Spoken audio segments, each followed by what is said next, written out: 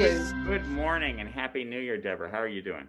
Good to see you. Good to see you. So you're at Williams. Here I am in the studio. Yeah, so we're here in the Scow Science Library, which is closed off, unfortunately, because of the pandemic. So that's why we have to do this video this way. But we'll be able to look at our sculptures here close up and talk a little bit about the art and the mathematics behind them.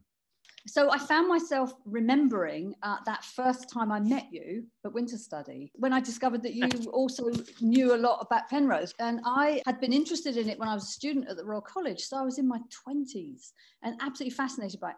I said to you something like, I want to make it 3D. And you said, oh, you can. But I meant it to look 3D. I was looking at trying to create some sort of faux three-dimensional effect. I work in 2 dimensions. I make stained glass windows. I draw, and I've never really made sculpture until now. And what you meant was, hey, we can bring this thing out of 2 dimensions and build it in 3D. I'm a computer scientist, but I was raised as a mathematician. So it's a lot of mathematics done by various honor students I had. And we also work in 2D all the time, thinking about tilings. And the cool thing is that, when we got working together, I began to realize that all the features that my students were discovering about these tilings were really emphasized by bringing them out into 3 dimensions. Definitely. It was an epiphany. So let's talk about this first tiling. This is actually not in the Bridges gallery, the pictures in the gallery, but it's an important one because what this is a 3-dimensional interpretation, I guess you would call it, of a Penrose tiling. And so for anybody watching who knows the Penrose tiling, be aware that this is a 3-dimensional object. But when we look at it, when we project it onto a 2-dimensional screen, it looks exactly like a Penrose tiling. The idea of this came from Duane's paper on pentagrids. There, he identified projections from 5-dimensional square lattices to the Penrose tilings by taking a 2-dimensional plane that cuts through 5 space at what I'll call an irrational angle, so it never hits any integer lattice point. And what we're seeing here are the features of 5-dimensional space, the closest ones to that plane, projected onto the plane. Yeah, the key thing to say is, in a Penrose tiling in 2 dimensions, we need 2 different rhombs. Yeah. When we work in 3 dimensions, we need a single rhombus. Yeah. In that sculpture, every single rhombus is exactly the same shape. Right. It's a golden rhombus. There's a certain proportion, obviously. So, but the way you look at it, you see it as if they were thick and thin according to the tilt. So I want to say something about the experience of building it, because when we started building these, we thought, I remember you had really complex numbered diagrams. And what I discovered in the actual building, and I discovered it with the very first one that I built in glass, which it was that it's actually as intuitive as building a cube out of 6 squares. In other words, if you had 6 squares and they were, these sides were joined and these sides were joined, you brought them all up 90 degrees, it would make a cube. You couldn't not build a cube. Yeah. You followed very simple instructions.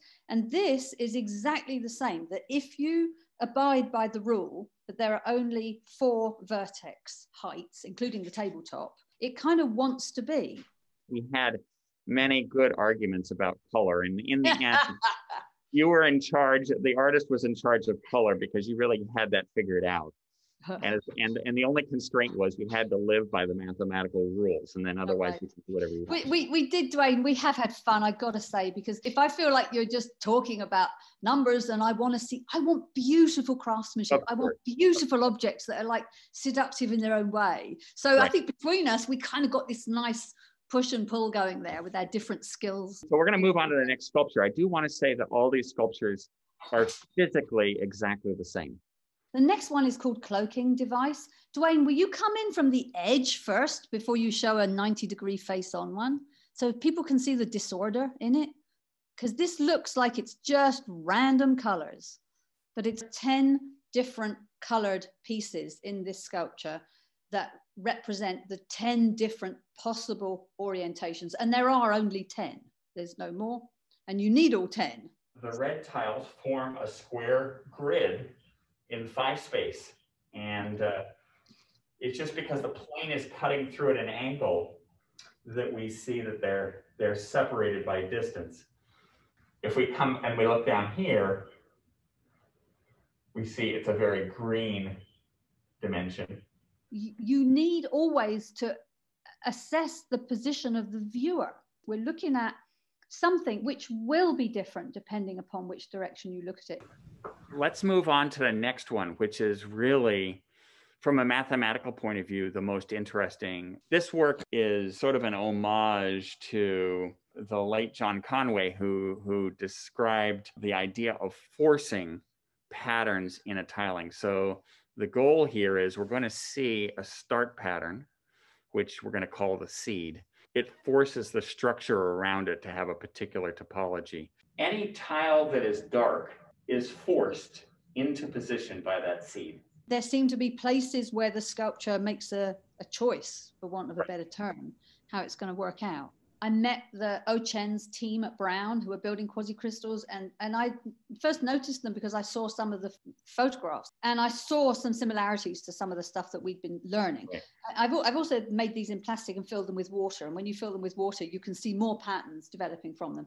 But what I was interested in, just fascinated by, is that the way Ochen's team have been doing it is that they're building these quasicrystals on the surface of a liquid. I see the surface tension of the water providing a surface, and then gravity providing another surface. And it kind of makes sense to me. I do think of it as being like a cosmic sheet of corrugated cardboard. There's some force coming up and there's some force coming down, and it will go to infinity. But to a certain extent, it's not too surprising that if we see quasicrystals forming in nature, we're probably just discovering the simplest ones we can construct early on. But I'm not creating anything new. I'm discovering something that exists. And I'm really, really curious about the properties of what exists.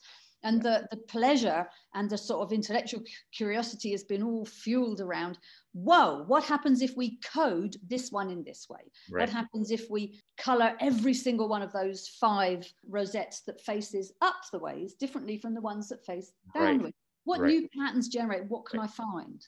My lofty and probably impossible goal is to answer Penrose's question in one of his really early papers, which is, how on earth does nature do it? So how does nature build these structures, and how does this kind of choosing mechanism affect the way a crystal grows? Some of the work that I've done since you and I worked on these is I've been doing a lot of artist residencies, first at Masmoka and then at Gentel in Wyoming and then in Playa in Southern Oregon. You know, various other places that have given me masses of time to sort of go to sleep thinking about this, building this, observing what's happening when you build, and then wake up the next morning with, you know, new insights cooking. Being a maker and a craftsman, which is what I've done in my whole life, is that when I do something with my hands and with my body, there's a very different kind of learning that takes place. Like I feel like we couldn't live long enough to just explore everything that's going on there. It's very beautiful. It's just a beautiful structure.